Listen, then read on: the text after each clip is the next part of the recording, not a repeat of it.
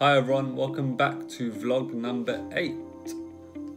So, if you've been following our past 2 vlogs, Yes. then you'll notice that we've been talking about a very specific topic that we've had loads of questions on, and this vlog today is going to be a continuation of that. So, we're talking about macronutrients. So vlog number 5 was all about macronutrients in terms of what they are, what they do, and we helped you identify a few examples of each that we would recommend should be on your plate. Last week on vlog number 7, we talked about how to calculate your calories, because ultimately, if you are trying to lose weight, you need to be in what we call a calorie deficit. That is when you are burning more than you are consuming. Or if you're trying to gain weight, you need to be in a calorie surplus, which means you are eating more than you are burning. However, your calories are an umbrella. Underneath that umbrella, we have protein, carbohydrates, and fats. And you should be having a specific amount of these in order for you to get to your goal. So that is the objective of today, right, Shaf? Indeed. So before we go into it, and if this is the first vlog you've watched in the series so far, maybe take a break, go back and watch vlog number 6 and 7 so that you have a good understanding of what macros are, how they're worked out, and then you can come back here and go through this part of it with us, which is knowing exactly how many of each type of macro to eat. Before we start, grab your notes from last time, because this is all going to make more sense to you. Make sure you got your pen, make sure you got your paper, and jot these things down. So the first thing to note is that each gram of a macro is equal to a certain amount of calories. So you'll have fats, which are equal to a certain amount of calories. So you'll have 1 gram of fat, which is equal to 9 calories. You'll then have 1 gram of carbohydrates, or 1 gram of proteins, which are equal to 4 calories. So if you followed vlog number 7, then you would have seen in our calculations we spoke of an example of a person who we had tried to base all of our calculations on. So to keep things simple, we've used the same example again this week of that gentleman who was, to remind you guys, 45 years old. His height was 5'10", and his weight was 90 kilos. Do bear in mind that all the advice we're giving you today is a great starting point. It's obviously going to be impacted by your medical requirements, your day-to-day requirements, your likes, your dislikes, and just generally what's feasible. But this is a really, really good starting point. So after we've done this calculation, definitely try and rewatch this so you can implement your own statistics and find out the split that's correct for you. So as a ballpark, we often say to clients that a good way to start with your protein, that's where everybody struggles, is to try and aim for about 1 gram of protein per kilogram of weight. So in this case, this particular gentleman is 90 kilos. So his grams of protein will be 90 grams. So just like you average 1 gram of protein per kilo of body weight, with fats you would average 0.7 grams of fat to 1.2, so depending on your needs. So for this example, we've gone with averaging at 0.7 grams per kilo of body weight. So in this example, again, our gentleman weighs 90 kilos, so we would take 0.7 grams of fat and multiply it by 90, which gives us 63 grams of fats. So once you've worked out your protein and your fats, then you can minus this from your daily caloric intake to find out how many carbohydrates are left, and thus how many carbohydrates you should have. So this is where all the calculations come in. So we are basing this, as Shaf mentioned, on the gentleman's case study from last week, from vlog number 7. So this particular gentleman, of what we worked out, his daily caloric intake in order to lose weight was 1,336 calories. Write that down for us, just so you can work through this with us. 1,336 calories. What we know so far is that this gentleman should be having roughly 90 grams of protein and roughly 63 grams of fat. We now need to work out how many carbohydrates he has available to him. First, need to understand how many calories has he consumed just by having protein and fats. We know how many grams of protein and fats he should be having, but we now need to convert that into calories. In order to work out how many calories are associated with fats, for this particular gentleman, all you need to do is times 63 times 9, because there are 9 calories per gram of fat. So 63 times 9 is 567 calories.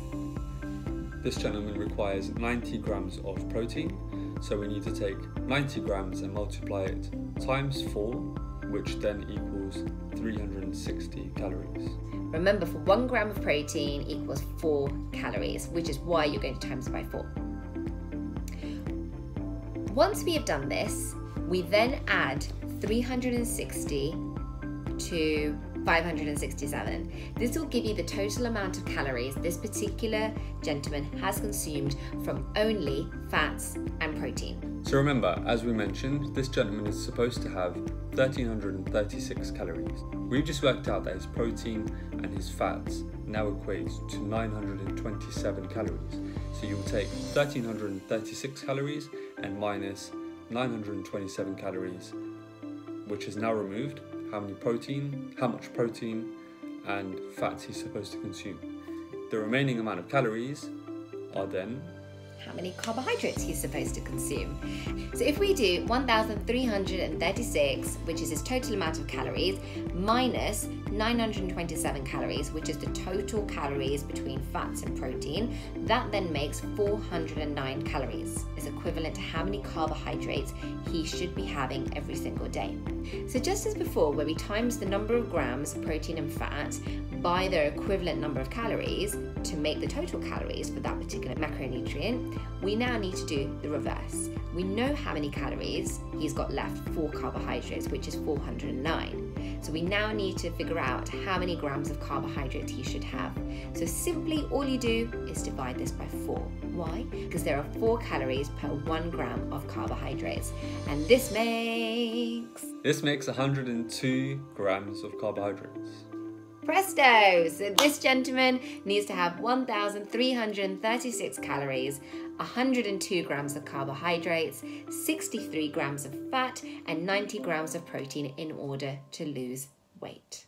To make life a little bit easier, as always, we're going to put the equations in the descriptions for you guys because we don't expect you to remember all of this. So you can refer back to the equations and break this down bit by bit as you watch this video. Also, just to let you know, there are some online calculators. So in case you don't want to work this out by hand, you can go on websites and find it out. Although, do beware that some websites aren't 100% accurate, and some website calculations might be manipulated by what their school of thought is. So if they believe that you should be on a high protein diet, then they will fluctuate your macronutrient intake numbers in order to reflect that. Or if a particular website is a big fan of high fat and low carb, it'll also mean that they might manipulate your figures to represent that. So just be really, really careful.